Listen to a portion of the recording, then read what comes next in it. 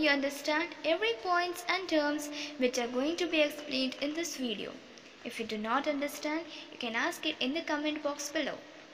Hello guys, this is the continuation of the previous video of lesson number 3, diversity in living things and their classification. We'll take a small recap of what we have discussed in the previous video. We have discussed definition of what is diversity. What is diversity? Diversity means the differences in living things. Then we have first started with diversity in plants. We have just seen the definition of diversity in plants. And what are we going to study in this video? Now we will study the diversity among plants. In the previous video, we have just saw the definition of diversity in plants. But now we will study each of the diversity in plants.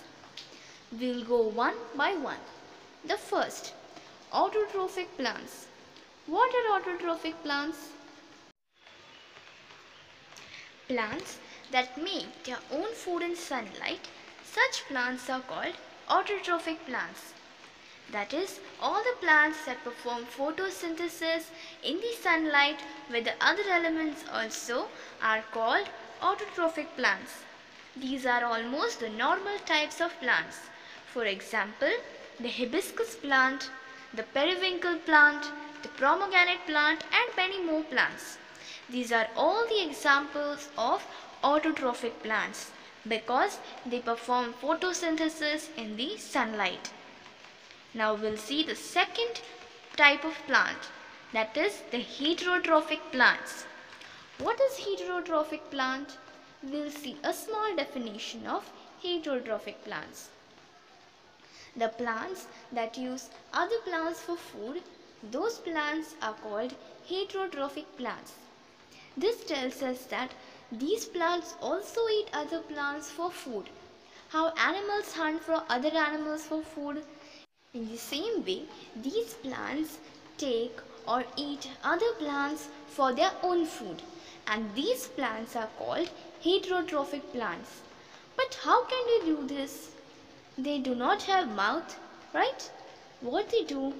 Because of their sucking roots. Their sucking roots absorb the nutrients and all the necessary things that they need from the other plant.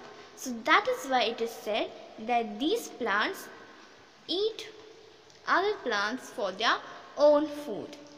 And now we'll see some of the examples of these heterotrophic plants.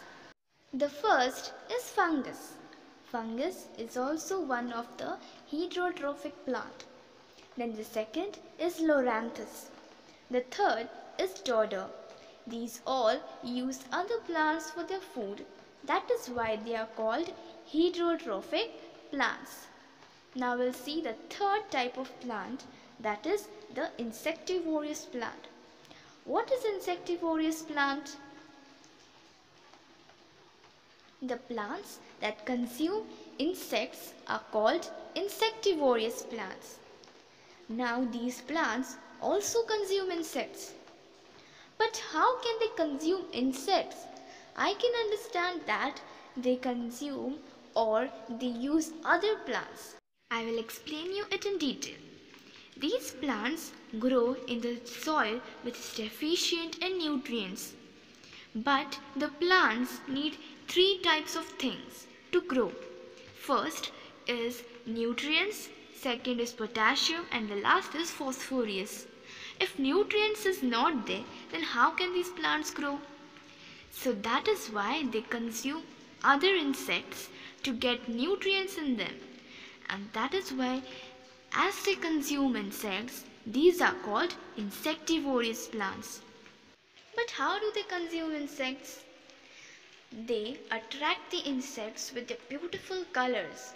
And as the insects get attracted, they come close to these plants. And as they come close, these plants capture the insects and hold them captive.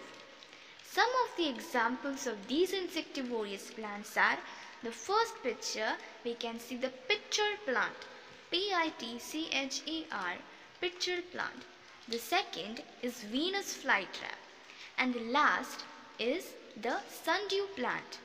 These three plants are some of the examples of insectivorous plants. They give attraction to the insects and therefore the insects get caught. In the next video, we will learn more about diversity in living things and their classification. But yet, we have not finished about diversity in plants. So don't forget to watch the next video. And also don't forget to like and subscribe my video. Thanks for watching.